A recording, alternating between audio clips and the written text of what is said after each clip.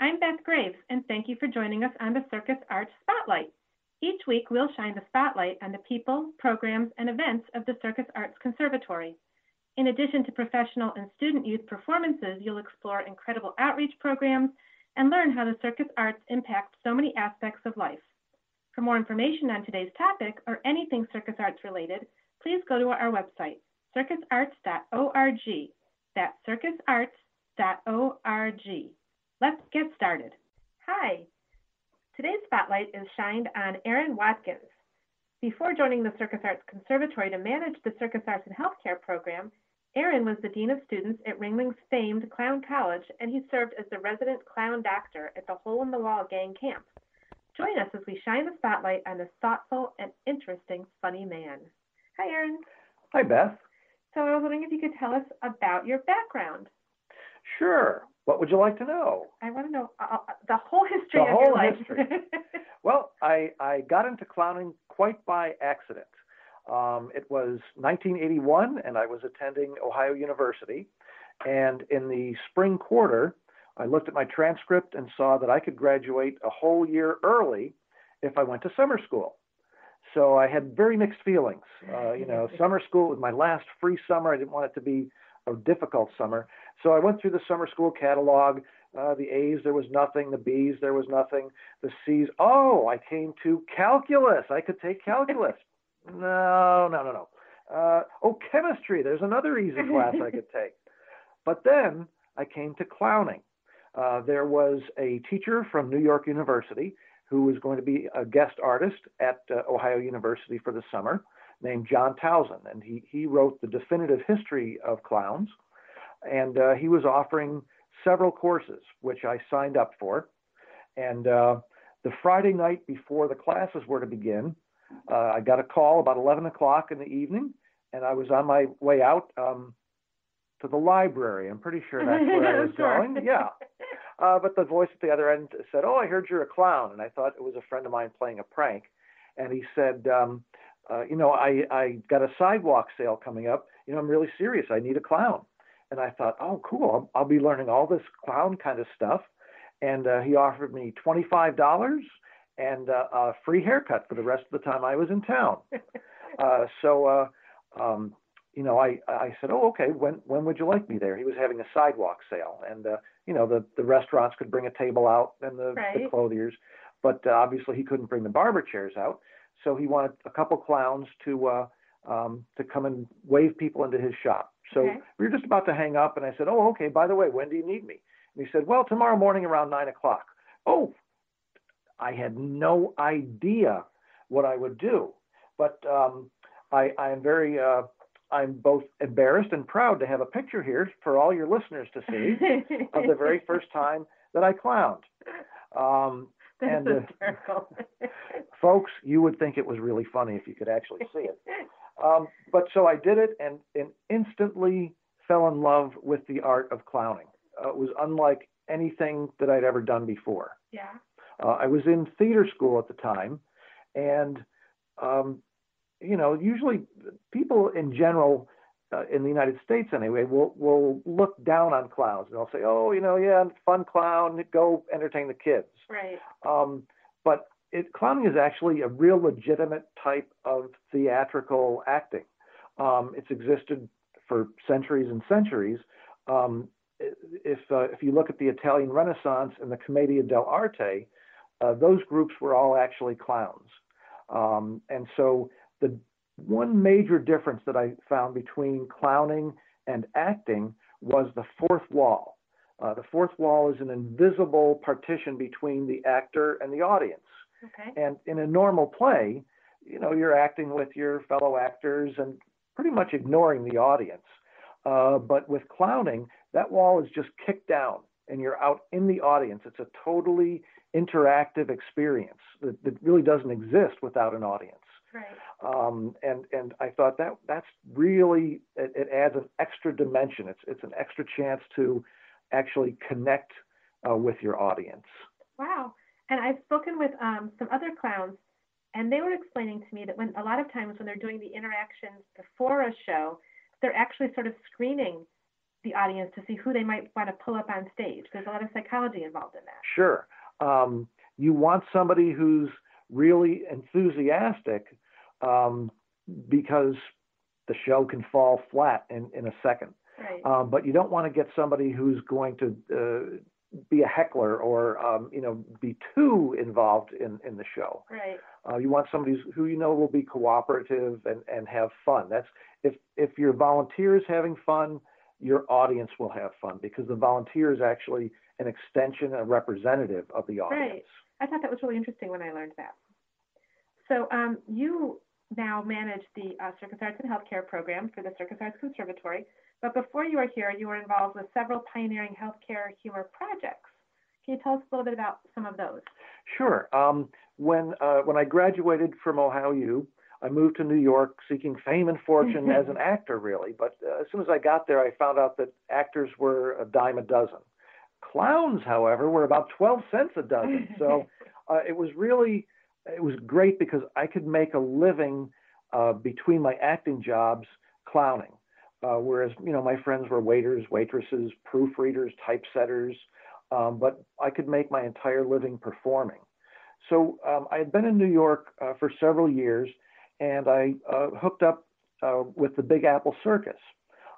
They had a program called the Clown Care Unit, which was really a pioneering program that took clowns into hospitals and did humor therapy. We always said we were not therapists, but what we did is very therapeutic.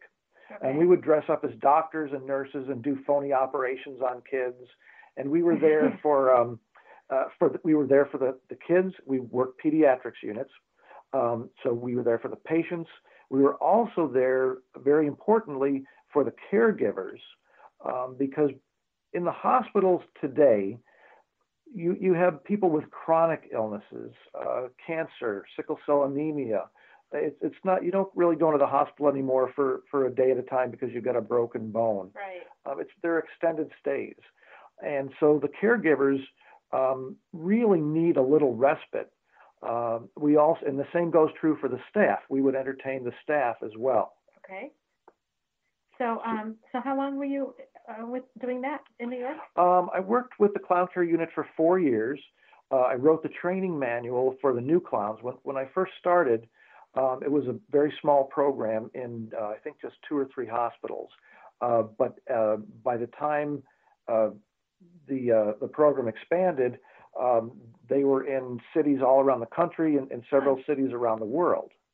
One of our biggest advocates was Paul Newman. Okay. And Paul Newman, he would go on rounds with us disguised. Oh. He was a wonderful man. He was all heart, and he actually started up a camp called the Hole in the Wall Gang Camp, and it was at a remote location out in Connecticut. That was after the Butch Cassidy and the Sundance Kid. Exactly. Yep. Okay. And it was all designed like a Western village. There was a canteen and there were cabins everywhere. And his idea was to give kids who could not experience summer camp because of their illness, whether they needed transfusions daily or whether their bones were really fragile so they couldn't get up. He wanted those kids to have the same experience that every other kid at a summer camp could have. Okay. So there was a hospital that was disguised, it was just another log cabin. And so kids would come for a week or 2 weeks at a time, and all their medical needs could be met. But, during the day, they were out at the fishing hole, they were doing crafts, they were doing archery, they were doing fun things. It was a really fantastic program. And I was the resident clown. So what we would do, we would just go all over the camp and create all kinds of havoc. Okay. We used to make movies once a session, and Mr. Newman was involved a lot, and we would dress everybody up as cowboys, and the kids would actually write skits, and we would film them. Wow. And then we would show them at the final show of the week as part of the talent show and the closing ceremonies. Yeah. So those 2 programs are how I really got involved with clowning and healthcare. Right. And didn't you win some award for what you did there? Yes. With the Clown Care Unit, we were awarded the Raoul Wallenberg Humanitarian Award for the work that we did in the hospitals. That's really wonderful. And yeah, it was a big honor. Yeah.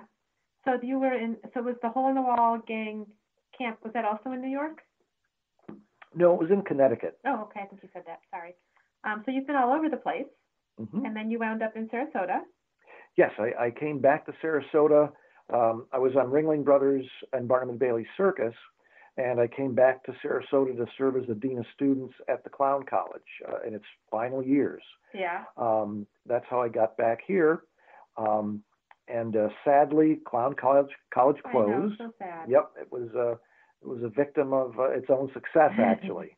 Clown College was started in 1968 because when a man named Irvin Feld bought the circus from the Ringling family, he took a look at his clowns and realized that they were aging pretty quickly. The average age, I think, was 58 years old. Okay.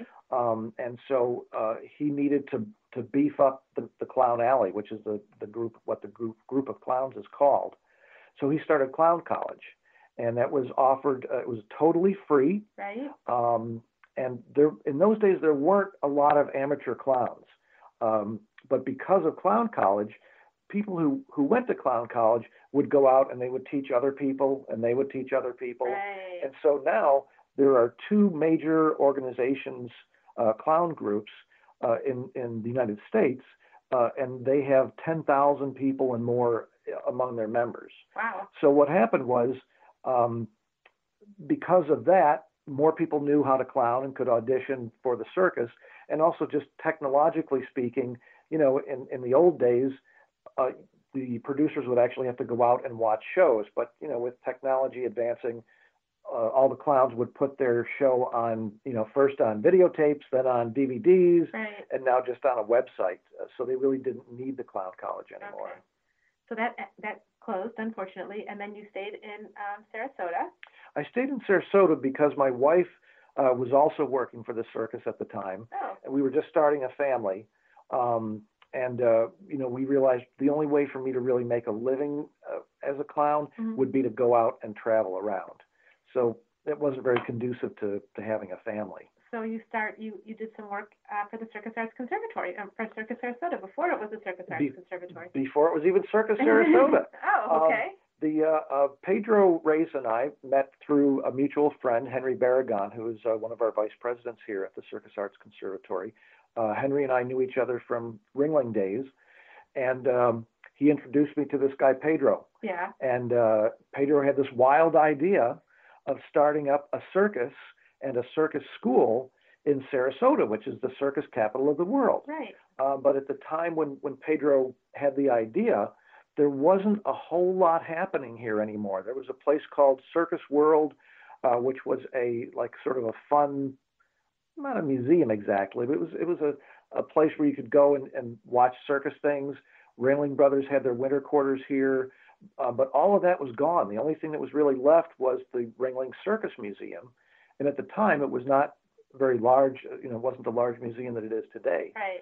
So Pedro and Dolly Jacobs, his wife, came back to Sarasota after they not retired from performing, but retired from touring extensively. And he wanted to start a circus and a circus school. So I knew a little bit about marketing, and I helped out with marketing in the first days of the circus. Right. And have been, ever since then, I've worked with the Circus Arts Conservatory on a part-time basis as a marketing consultant, as a performer, walking stilts, clowning, things like that. Wow. So you have a very long history with our program. Yes. Mm-hmm. So, but now you are the manager of the Circus Arts and Healthcare program. And so I'd like, if you could tell us about that, that would be great. Yeah, the Circus Arts and Healthcare is a really exciting outreach program. Pedro and Dolly were very conscious that they wanted to not only just have a school and a circus, where people would come once a year and see the circus, or twice a year. They wanted to get out into the community and give back and show the community, what circus could do for all the people here. Right. So one of the earliest programs that they started was a program called Laughter Unlimited. And this program went out into the community, into